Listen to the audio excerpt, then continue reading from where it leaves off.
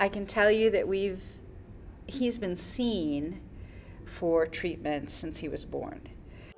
Oh, it looks good. Kayden, you need help? Yeah. Ask for help then. Okay, let's do it together. Caroline, help? Yeah. And say, Caroline. help. Give.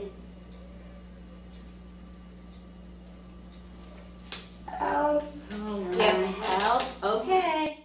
My name is Terry Sachs, and I'm the clinic director of the Speech and Language Clinic at Western Washington University.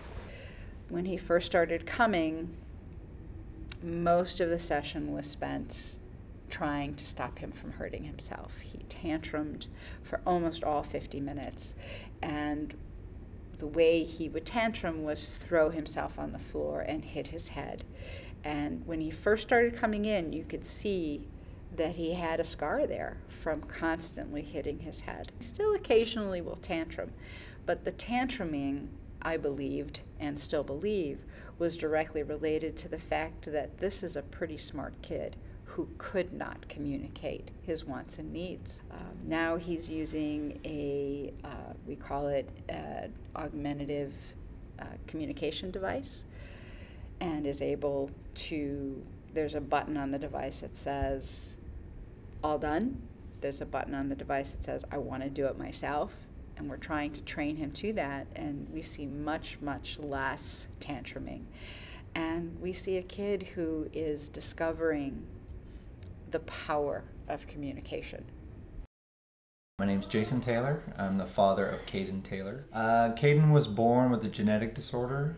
We don't know the exact one now. We've gone through multiple genetic disorders, and it has to do with multiple phases, cognitive issues. He has physical issues. He was born with extra digits on each hand, almost extra toes. They called them great toes, which have both been surgically fixed at this point. He was born without an epiglottis, which is the part that blocks your airway. So we have feeding issues with him.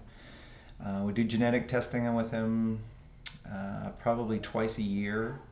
It's kind of an ongoing, it takes a while for it to test, but they test him for different things. And so far we've gone through about 6 different syndromes without finding the correct one for him.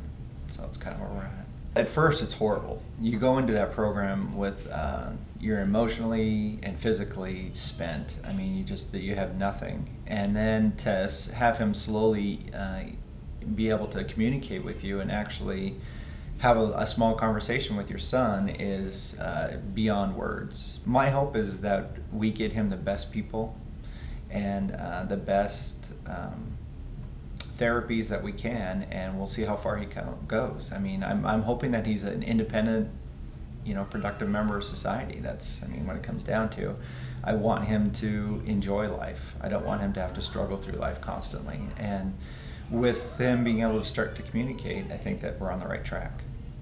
Currently, well, they just ended, but Caroline and Carly have been a great pair, have gotten a long way with Kayden. So they've been patient and disciplined with him, which you need to be, just the right amount. So, without them, I don't know quite honestly what we have done. They're just, without the services from Terry and picking the right people, without the right people coming in, and these students who probably don't work with kids like this, haven't had that much experience with kids like this, just been working with them has been great. I can't say enough good things about them. How do you feel, Kayden?